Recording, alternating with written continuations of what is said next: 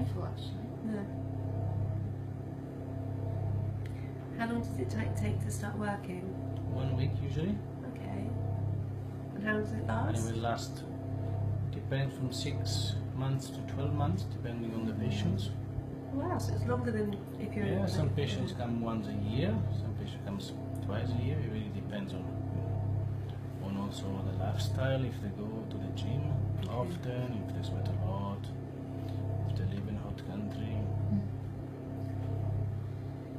So if you don't have hyperhidrosis, you could have this done just for if you just don't want to sweat, say your wedding day or yes, exactly. going to the gym. Exactly. And as you can see, it's not painful at all, and there is no bruising.